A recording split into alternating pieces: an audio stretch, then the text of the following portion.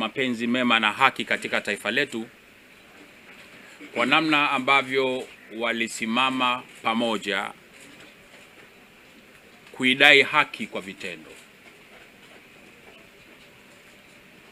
Mtakumbuka tarehe 10 mwezi huu wa 3, mimi na washtakiwa wenzangu tulihukumiwa katika kesi tunayoamini haikusimama katika misingi ya haki.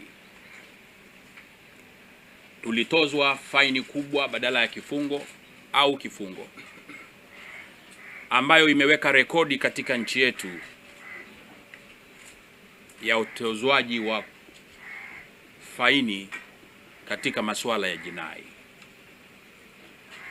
Watanzania wamezungumza kwa simu zao. Watanzania wameandamana kwa hisia zao.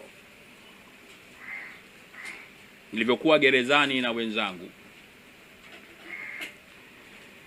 niliwaambia viongozi wangu kwamba mimi kama mwenyekiti nitapenda kuwa wa mwisho kutoka gerezani, ili kuhakikisha kwamba viongozi wenzangu wote, tukianza na kina mama, wanatoka kuja kuendeleza kazi ambayo tutaendelea na tumeendelea kuifanya.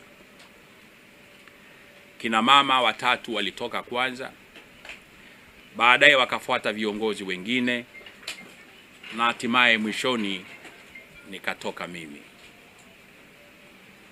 Najua wako wengi walifanya maombi wa dini mbalimbali, wako waliosali katika maeneo yao ya kazi, wako waliofanya sala eneo la mahakama.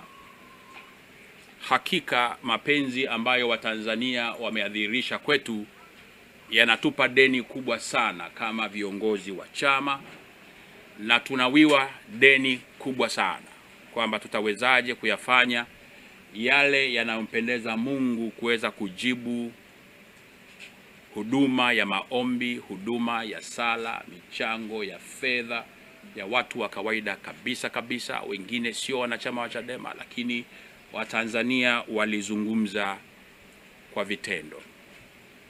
Sasa hizo ni salamu kuu kwa watawala wa nchi yetu, watambue kwamba Watanzania wana akili na wana akili nyingi zilizotimamu. Baada ya kuandamana kwa kutubia simu na michango yao, tunategemea siku za usoni wataandamana kudai haki ya ziada katika taifa letu. Hadi tunafunga michango rasmi siku ya Ijumaa jioni baada ya mimi kutoka gerezani, tulishakusanya jumla ya michango ya shilingi milioni 312. Ndugu wanahabari, hiki si kiwango kidogo hata kidogo.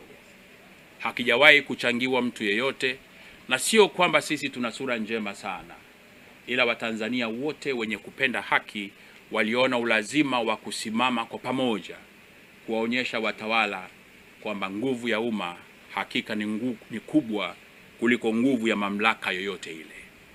Kwa hiyo katika hatua ya sasa, nimalize sehemu yangu ya kwanza ya kutoa shukrani. Mungu awabariki sana wale wote ambao walitoa wakajinyima, na wale wote ambao walitoa kwa moyo mkunjufu wakijua kwamba haki itapatikana kwa wote. Tunawaahidi